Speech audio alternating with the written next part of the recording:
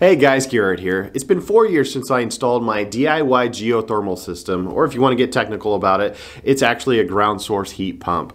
But it's been 4 years at this point. I've been living with it, the whole family has, and I want to give you what I think is good about it, what I think is bad about it, was it worth it to me, and would I recommend it to you guys? Let's start with all of the good things. Number one, there is no outside unit. So there's no noise pollution outside. I think that's a fantastic thing. Number two, it's very efficient, and it doesn't matter at what point within the year it is. We've had temperatures down to minus 18 degrees Fahrenheit all the way up to 110 degrees Fahrenheit. My system didn't care. It just performed, and that's because it's drawing its heat from about 10 feet down in the earth. And that remains unchanged pretty much by any of the air temperature that's outside. So that is huge peace of mind. There is absolutely nothing that I have to worry about. And even if I did, I do have backup heat strips, but they've never turned on. The maintenance on my system is also extremely easy to do. If you want to see how I maintain my system, check out this video right here. But there's very little to it, and I've had 0 breakdowns in the time that I've had it. I've also had 0 problems with the entire system since I've installed it. It just works. On top of that, my power bills are pretty darn cheap. I have an insulated concrete form house, so it's a very efficiently built house, and it's 6,000 square feet, so it's 3,000 on the main level, 3,000 in the basement. So it's a big house, and all of it is conditioned, and you would think, you know, something like that should have a $300 to $400 average cost per month to actually heat and cool and just electrify this entire house. Well, for me, it's only $100 per month. Keep in mind, I do have a 5 kilowatt solar system offsetting some of that energy usage as well. Not all of the energy is being used by the HVAC system. Of course, we have TVs and lights and cooking and refrigerators, and I have a 3,000 square foot shop as well. So it's all on the same bill, but it's only $100 a month. I think that's freaking incredible. We don't have propane, we don't have natural gas, so that is literally the only bill that we get to live in this house. Another benefit of the system is if you have a de-superheater within this. It can actually send some of that heat that it is trying to dump into the ground, especially during the summer months. It will send it right over to your water heater and offset a lot of the water heating costs for your house. So there really aren't many bad things about it, but we'll discuss a couple. Number one would definitely be the cost of the system. Now, I did this myself, so I was able to keep those costs way down. And relatively speaking, it sounds like a lot of money that I spent on this system, but when I did it, the federal government was given a 30% tax break on this, so I was able to write off basically 30% of the cost dollar for dollar onto my taxes. So that brought it way down. My local utility also gave me a rebate on it.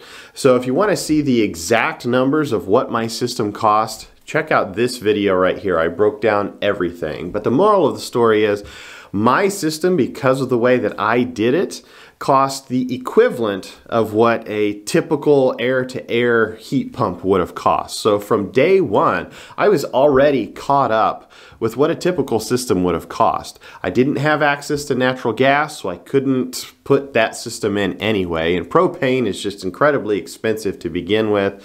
It's very volatile throughout the year, so that just wasn't even an option. So for me, it had to be something that was all electric, and I wanted it to be as energy efficient as possible.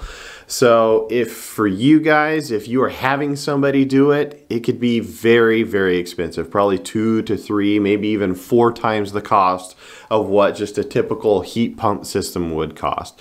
But for me, it was the same. The second thing would be there is a little bit of noise associated with these systems. Check this out. I'm turning this on. This is one of the systems, and of course I'm standing right next to it. So that's the loudest it's going to be. It's in one of my utility rooms.